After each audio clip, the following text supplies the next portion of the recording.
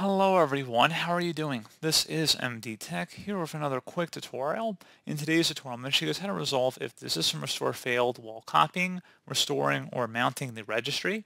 So this should hopefully be a pretty straightforward process here, guys. And without further ado, let's go ahead and jump straight into it.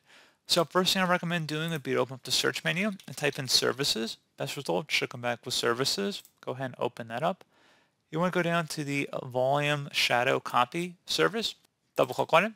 If service status is stopped, you want to start it, and you want to make sure startup type is set to manual. Select apply and OK. And now you can attempt to launch a system restore application, and that should hopefully be able to resolve the problem. You can also attempt to access system restore in recovery mode as well. So if you were to open up the search menu, select the power icon, and now hold down the shift key on your keyboard, and then left click on restart again while holding down the shift key.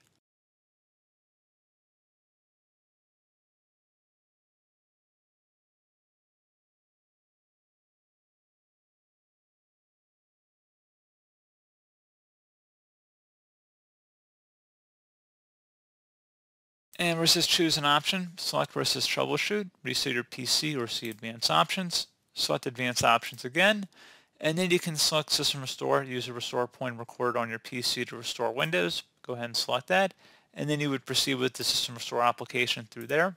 So pretty straightforward process on that. Do hope I was able to help you out, and I do look forward to catching you all in the next tutorial. Goodbye.